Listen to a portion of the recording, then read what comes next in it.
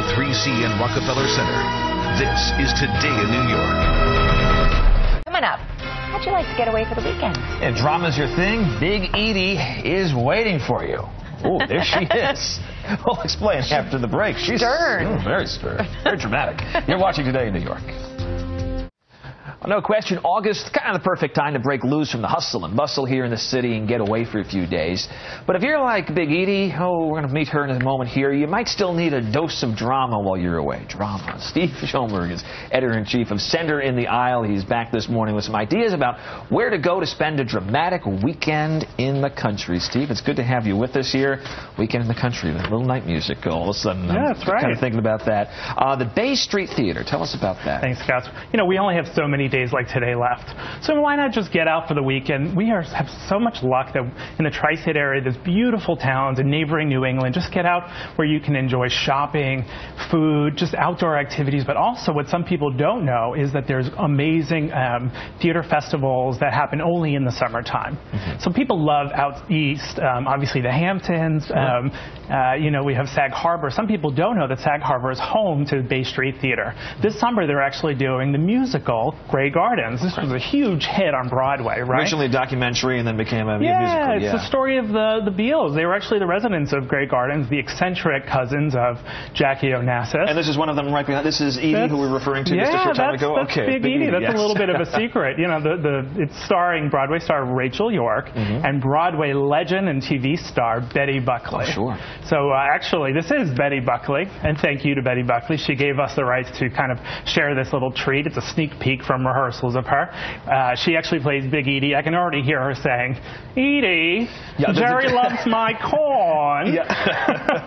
And so we also have, you know, another place to go. You talk about going out east, but also you know, folks near Philadelphia sometimes go.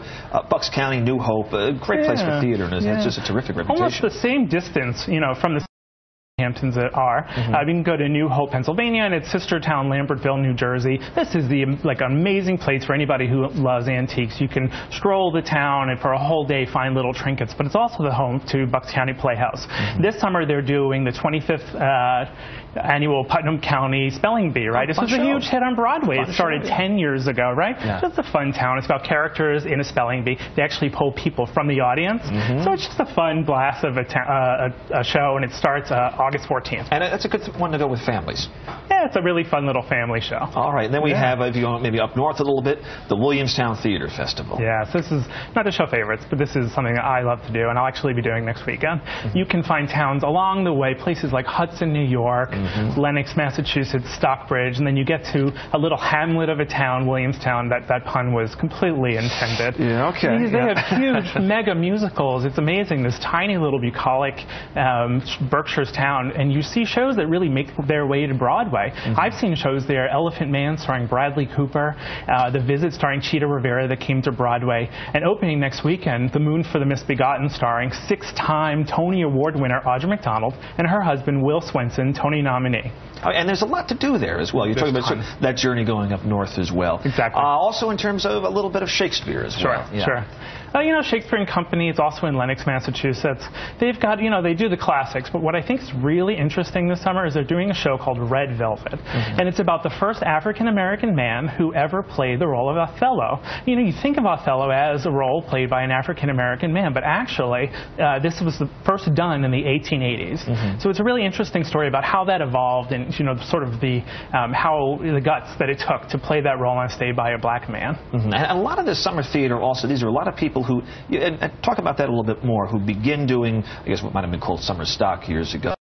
It leads to journeys that do take them here to New York and here to Broadway. Yeah, and you know, it's terrific to see it in these small little stages on Broadway, before Broadway, of course. You know, things like Elephant Man. I saw that, you know, up there. Like I talked about Williamstown. That's a little theater that houses, I think, probably 100 people. Then you want to see it on Broadway. The ticket prices go way up, right? And that theater houses about 2,000 people. So why not see these stars so much closer? Also, you know, these shows sometimes are just, it's really for the artistic value. It's not always for the commercial value. So you're not just seeing adaptations of movies and just big flashy musicals, but shows that have super quality. You know, I got to tell you, Gus, we have so much more information on Center on the Aisle. And I was really proud. I partnered with Shakespeare and Company and also Bucks County Playhouse, because some some people, they may be curious about this.